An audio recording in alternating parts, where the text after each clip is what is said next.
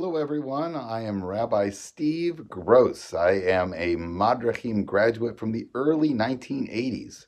Here's a picture of me. I'm the guy in the orange with the guitar. Ima took a rather hyper guitar playing kid and channeled all of that energy into something positive, and it fundamentally changed my life. It changed who I wanted to be, what I wanted to do with my life, and has shaped my approach to Jewish education as a rabbi.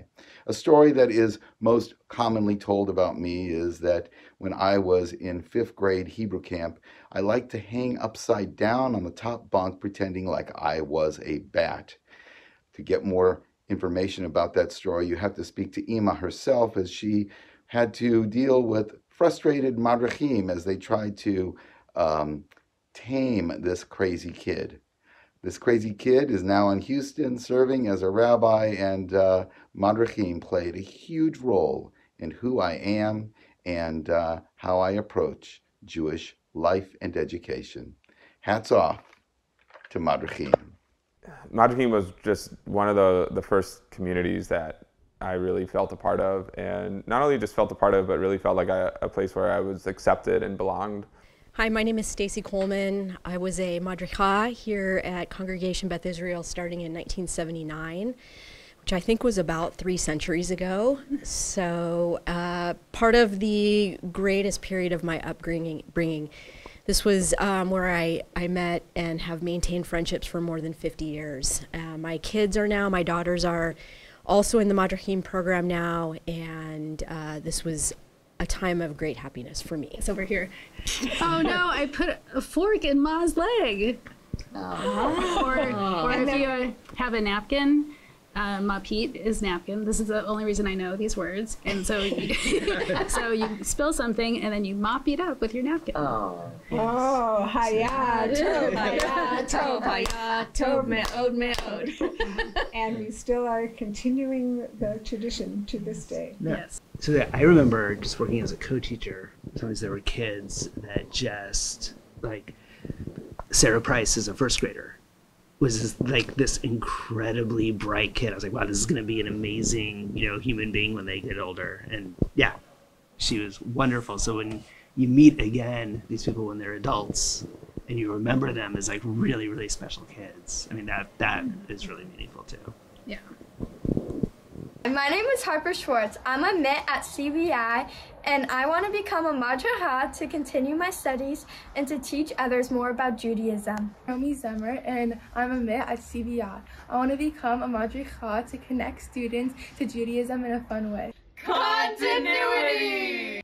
I think the Madrachim program is really special because what they're doing is they're believing in kids in a way that other adults wouldn't necessarily believe in those kids.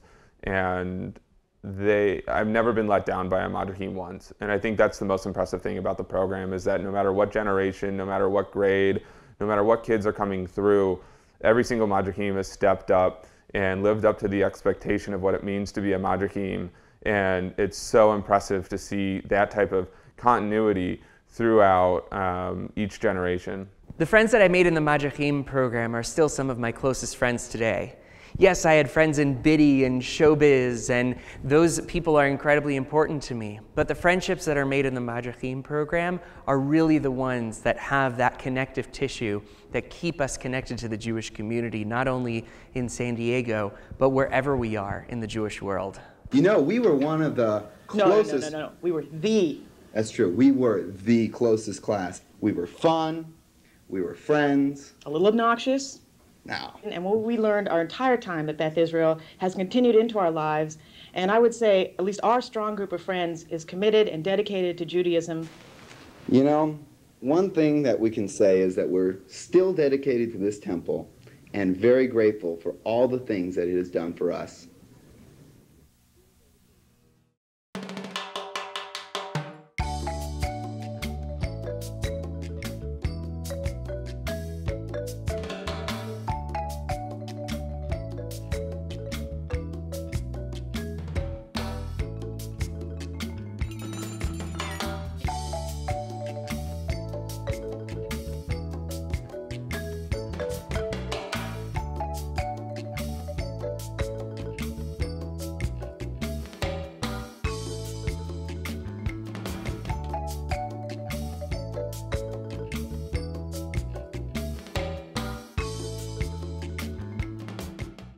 When I first began teaching at Beth Israel, Dr. Larry Myers was our director of education.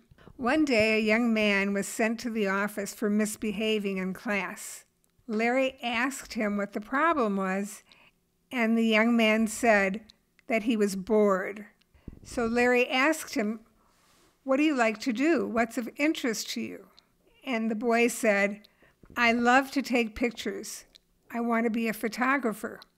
And so Larry set up a photography lab in our art room. And this young man became our photographer for everything that Beth Israel was doing at the time. Well, today, Frank Smith is a rabbi in London, where he has created many books on photography.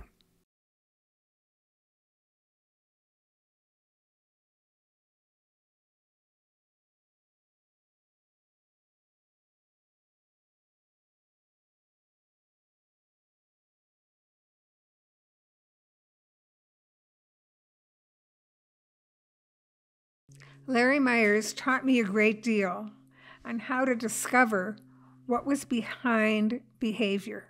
I have used his lessons for the past 50-some years. So if you'd like to actually record yourself saying a fun Madrihim memory, you can grab a friend or family member to help you record it on a phone. And in our YouTube description, you'll find my email so you can send us the video.